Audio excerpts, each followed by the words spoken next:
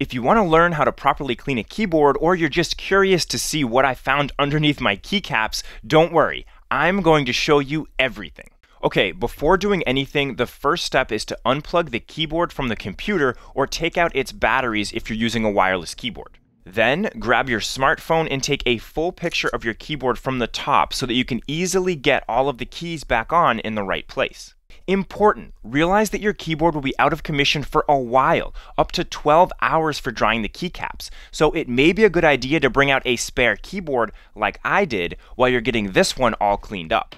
Now take your keycap remover, or your bare hands if you're going that route, and start removing the keycaps by getting a good grip on them and pulling straight up. Note that the keycap removers can look quite different, but essentially function the same.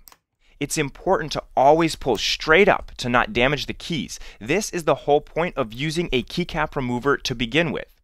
If you feel like you're having to force a key off, try repositioning the keycap puller to get a better angle. Pay special attention to the larger keys like Shift, Caps Locks, Tab, and Enter. These keys can be attached by a wire and, if damaged, can be difficult to repair.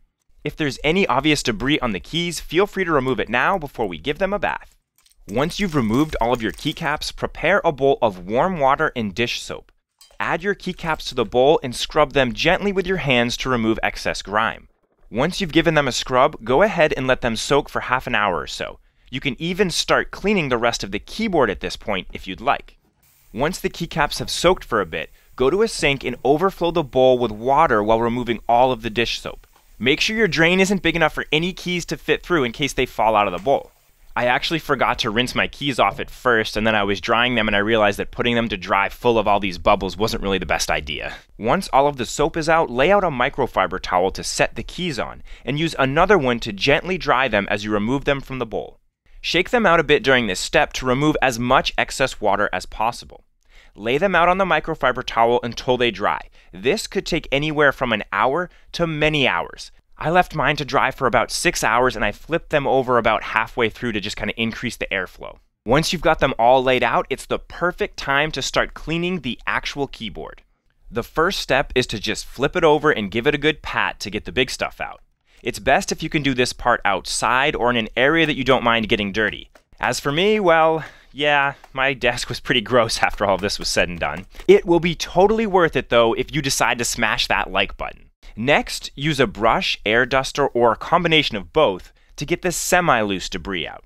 During this part of the cleaning, you may have to adjust your methods a bit or where you focus your cleaning depending on what you found underneath your keys. There will likely be some debris that is caked to the bottom and sides, and you may even have some sticky areas to deal with. For this part, use the Q-tips and rubbing alcohol to scrub your keyboard clean. This is your best bet for getting old drink stains removed. You don't want too much excess liquid on the keyboard, but enough to penetrate the grime. Don't use a single Q-tip for too long or it will start to break down and leave little Q-tip fibers behind on your keyboard. I actually got frustrated with this when I was cleaning my own keyboard, but by also using a microfiber towel and some air duster, I was able to easily get rid of all of the Q-tip fibers. If you have some sticky keys, you may want to brush inside the switches a little bit. This fixed a couple keys on my keyboard that had been sticking since a drink spill a couple months ago. If your keys are still sticking after using this method, you'll have to remove all of these little screws that you see around the keyboard and remove the entire front plate for an even more thorough cleaning. If you want to remove as many hairs as possible from in and around your switches, grab a pair of tweezers to easily pull them out. You can spend as much time cleaning this part of the keyboard as you'd like, but beware. There is always another hair. Once most of the gunk is gone, use some air duster or a microfiber towel to remove any excess alcohol. Then grab another microfiber towel, add a little bit of rubbing alcohol or even a bit of water if you prefer, and clean the bottom and sides of the keyboard. Don't forget to get the cord if you're a completionist like me. At this point, you should begin to feel the sweet, sweet sensation of a clean and speedy typing future rise within your soul. But we still have one more step, putting it all back together again. First of all, make sure that the keycaps are completely dry before starting this step. I hope you remember to take a photo of your keyboard before taking the keys off. Use it to see exactly where all of the keys go on your particular keyboard. When putting the keys back on, make sure to press straight down from the top, and again, as when removing them, if you feel like you have to force them down too much, try to reposition them a bit to get a better angle. And that's it. Your keyboard should be fresh, clean, and looking like new again. Plug it in and give it a whirl. The keys should now be more responsive, less sticky, and you've likely extended the lifespan of your keyboard.